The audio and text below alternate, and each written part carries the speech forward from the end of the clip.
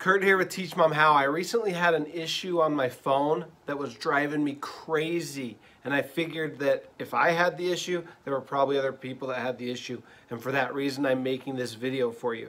Here's the issue. Have you ever had this happen? You go to find a contact in your phone and you can't find it, and it drives you crazy because you swear you had that contact in there.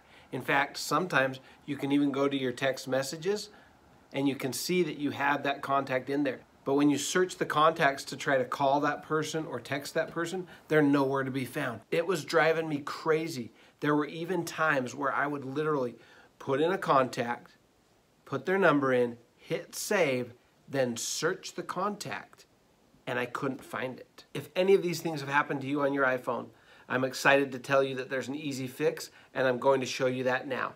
Let's get started.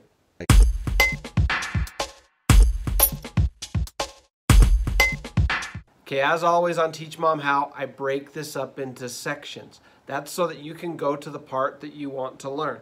I recommend, though, that you watch the entire video so that you don't miss anything, and then if you need to go back, go down into the description and click on the chapter or the section that you want to review. So here's what I recently discovered and why these contacts had disappeared and weren't showing up on my iPhone, even though I knew I had put them in the phone and I had even called and texted these people. If you go to the Contacts app on your iPhone, and then you click on Groups, you may have multiple groups, but you'll at least have whatever accounts you've linked with your phone. So I have 3 or 4 accounts already linked with my phone. If any of these are unselected, you might have contacts that were saved to those accounts that are no longer showing up. So if I now select these and click Done, that contact I was searching earlier, my friend, will now show up in my contacts. And that's because that particular contact had been saved to my Gmail account. So when Gmail was not selected as part of the groups and I searched my friend, it disappeared. But when I toggle Gmail back on and search my friend, the contact shows back up. So how do you keep this from happening? Most likely you have multiple accounts linked to your phone. You probably have a Gmail, you probably have other emails, and you for sure have an iCloud. You need to make sure that the contacts that you are putting into your phone are saved to your iCloud. If they're saved to your iCloud, you'll always have them, and you can instantly download them to a new phone when you get one by linking them with the same iCloud account. So you should always save your contacts to your iCloud account, not to Gmail or any other account. Here's how you ensure that you always save your contacts to your iCloud account so that they never disappear. You have to go into your Settings app. In your Settings app, you need to scroll down and you need to find Contacts. Under Contacts, you'll see Default Account towards the bottom. You click on Default Account.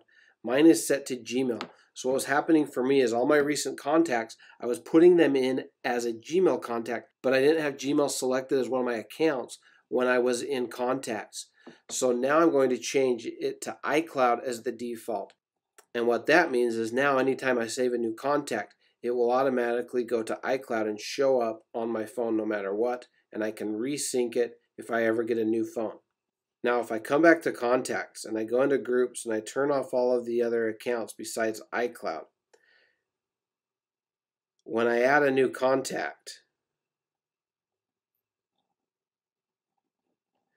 this time this contact will automatically show up when I search for it because this contact was saved as an iCloud contact.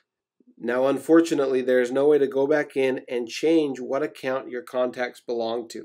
They are always and forever set to whatever account you had it set to at the time you added the contact to your phone. So if you have any contacts that are showing up as a Gmail contact, you either have to always have Gmail selected, or if you don't want to always have Gmail contacts showing up on your phone, maybe you have too many contacts that show up by doing that, then you'll need to delete the contact and re-enter it as an iCloud contact now that you've set that as your default. That's it. It's that simple. I was so frustrated that it took me so long to realize that. Hopefully this helps and saves you some headache. If this resolved your issue, please leave a comment and let me know that. If it did not resolve your issue, please ask clarifying questions and I'll make additional videos to help you out. Again, it's been Kurt with Teach Mom How. You can learn anything, so pick something to learn right now. You can learn how to run, you can learn how to edit videos, or you can learn more iPhone tips and tricks. You choose, but let's go learn.